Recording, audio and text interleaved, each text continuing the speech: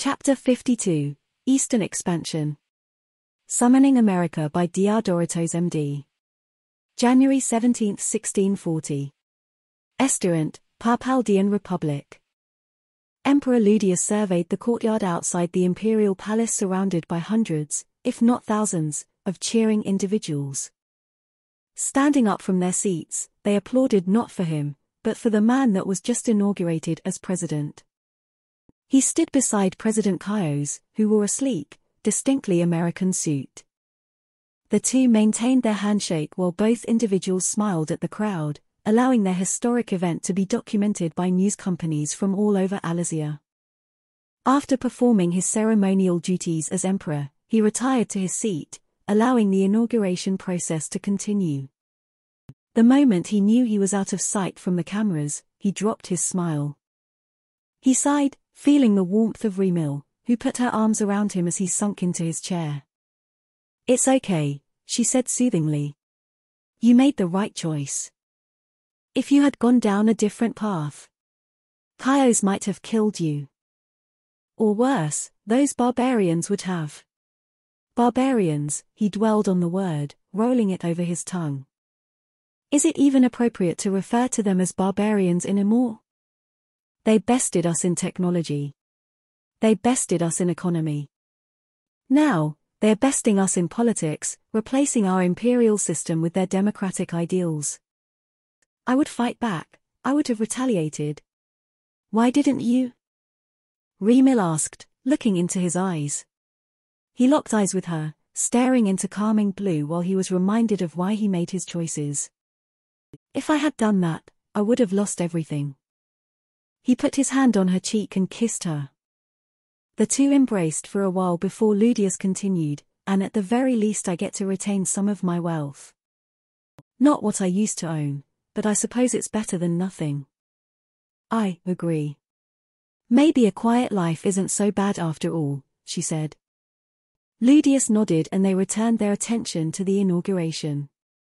Chios' voice swelled as he arrived at the conclusion of his lengthy speech. Could not have been possible without the generous aid of the United States of America. Their advisors were paramount to the smooth success of this election and the restructuring of our government. With our allies' help, we will push the Papaldian Republic to greatness never before seen. And this starts with the gradual emancipation of all slaves and their repatriation to their home countries. The audience gave a mixed reaction. Evident discontentment, signified by a chorus of jeers, became drowned out by a subsequent series of cheers. Many nobles were dissatisfied, even angered, by the announcement. Not only did they lose their titles, but now they were losing some of their assets. Some remained quiet, hoping that Chios would provide compensation. Non-compliance with this directive will result in a complete confiscation of all assets and imprisonment in accordance with the recent legislation passed by Congress. Disgruntlement echoed throughout the crowd, but ceased as Chios put his hand up. He continued, sweeping his eyes left to right as he scanned the crowd, "All nobles will receive access to subsidized infrastructure and machines from the United States. All current businesses will also receive subsidies if they agree to at least one contract with an American corporation or company." The audience simmered down, considering the offer proposed by President Chios. As suggested by government advisors, the nobles had studied aspects of American society and economy. With this context in mind, many began to form positive opinions. Despite the staggering hit to their pride, profits could certainly make up for it. After all, everything has a price. We will also be revising all relationships with existing vassals by granting them autonomy, once provisional governments have been established. Additionally, all agreements with said vassals will be revised in order to reflect these new relationships. Claps and cheers arose from the vassals' attendees. Having waited in tense anticipation since the fall of the Papaldian Empire, vassal states such as Kuz, who spent decades in subjugation, were ecstatic. With an era of suffering coming to a close, they were somewhat dismayed that vengeance wasn't possible. The Americans had made sure to end the cycle of violence. Still, this represented a significant victory for the despairing vassals, who decided to focus on their newfound freedoms rather than meaningless revenge. Emperor Ludius' mouth twitched into a frown upon hearing the cheers, which served as a reminder of what he failed to accomplish. He folded his arms, sighing while they celebrated. Why did these Americans have to appear out of nowhere? He lamented. The Imers announced that the sorcerers are returning in a decade or two. If you had conquered the world, we would have had to deal with that. At least now, we don't have to worry about that problem anymore. Remil reassured him. Ludius held Remil's hand. Accepting the fate bestowed to him, he decided to let go of his ambitions. Then let us live without worries. There are so many things to worry about, Chios complained, covering his face with his hands. He sat upright on his bed. He felt a reassuring pat on his back, followed by a hug. That's why we have the advisors, darling, a beautiful voice said behind him. Rhetor. Yes. Chios smiled softly. I kinda miss how simple things were, back when all I had to do was manage the Third Foreign Affairs Department. These Americans just had to go and scramble everything. Rhetor chuckled. They even scrambled your speech, you're starting to talk like them. Oh, he said. Anyway, do you remember the first time we saw their ships? I do, she replied. I remember being so shocked with how large their vessels were. Everything is always about size, isn't it? Chios joked. Rhetor laughed. No, that's not what I meant. Although it is true, size really does matter. And that's why you picked me, Chios said confidently. Rhetor blushed. Among other things, yes. So what were you saying about the ship? Right. The moment I first laid my eyes on that vessel, I already knew our world had changed.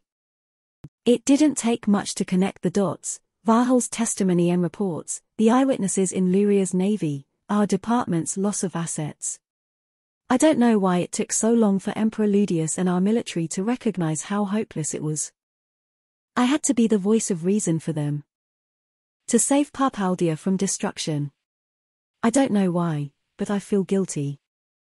I feel like I got myself into a position that I don't deserve, a position that I don't understand.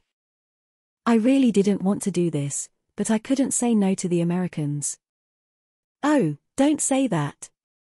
Without you, Esturant probably would have been burned to the ground. You deserve this position, and you might not understand what to do, but that's why we have the American advisors. Parpaldia will prosper under your rule. Rhetor shook him slightly, emphasizing her points. Yeah. He fell back onto the bed, his body sinking into the soft mattress. And look, now we get to enjoy all these things, like, she looked around, finding examples to support her claim, the bed, and the computer, and the refrigerator and air conditioner. Our personal chefs have new recipes and tools to work with. We have a DVD player and we can watch American movies. Yeah, that is true. Rhetor gave Chios a naughty smirk, and with American birth control. Understanding the implications of her statement, Chios broke into a grin. I can't argue with that. Wanna close the curtains? Of course, darling. Washington, D.C. Looks like the inauguration is going smoothly, President Lee said, staring at a screen in the Oval Office. He looked at the other men in the room, Director Klein and Secretary Hayden, to gauge their reactions. Klein simply nodded, his blank expression reflective of his expectations. He was unsurprised with the anticipated outcome, or perhaps he had an excellent poker face. Lee chose not to dwell on this. Across from Klein and seated on the other couch, Hayden seemed to relax his posture in relief. That's one less worry. I'm glad to hear that all the vassals have agreed to refrain from violence. So I take it that the region is more or less stable. Hayden gave a shrug. I suppose, Mr. President. As stable as regime changes can be. Good, he said, watching the televised newscast wrap up. So, do we know what the other Palladian countries are saying about this? He looked at Klein and Hayden. Privately. Publicly? The two men looked at each other, coming to a quick unspoken agreement about who would go first. Privately, Klein began, they seem to be wary of the regime change. Some are thankful that the expansionist Papaldians have been kept in check. Some fear destabilization due to a power vacuum, although this is an unlikely concern, considering that most of the Papaldian military remains intact. Some, such as Riem, are moving quickly to take advantage of the newfound freedoms of the vassals by trapping them in exploitative deals. Lee nodded.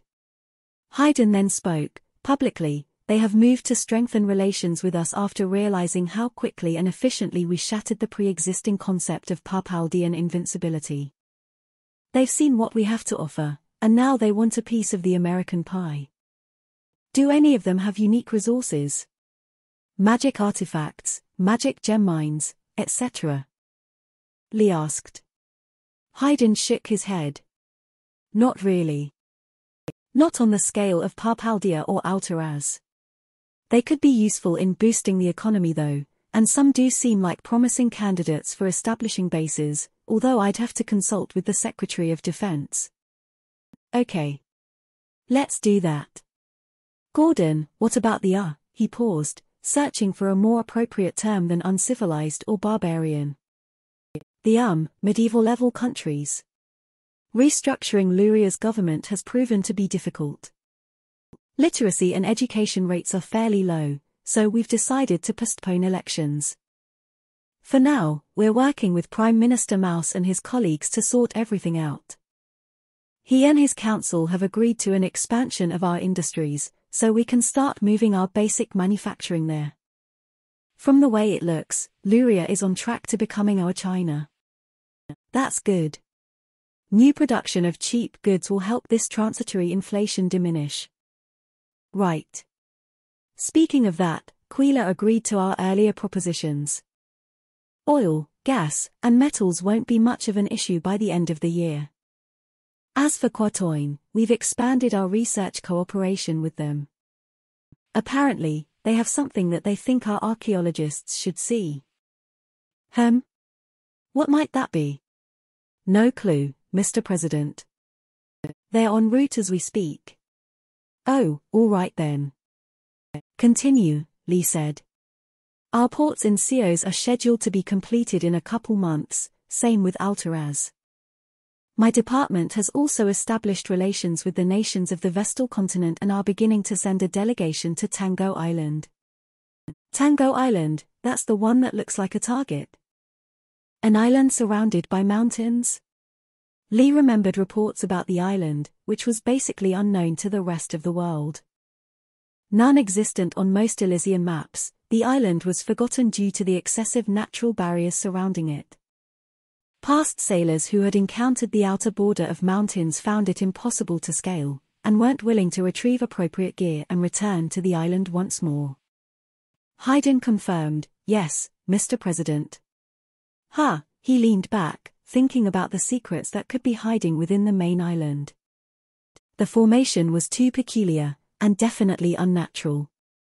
That one should be interesting. Keep me informed. Is there anything else I should know? One last thing, Mr. President. The Topa Kingdom has agreed to the expansion of our bases there.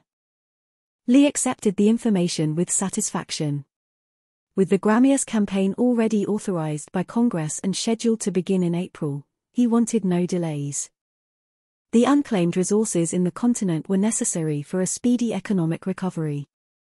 All right. Do you mind giving the related documents to the DoD? I want them to begin operations right away. Anna, prepare a delegation to go along with them. Will do, Mr. President. If I may ask, why do you want to send a diplomatic team? We already have personnel in Topa. Lee rubbed the back of his head. Apparently, our satellites found traces of civilization up in the Gramius region. It's right outside of the anomalous regions. There's a chance that this is some sort of demon base, But on the off chance that the region is inhabited by humans or other friendly sapients, I'd like a team to check it out.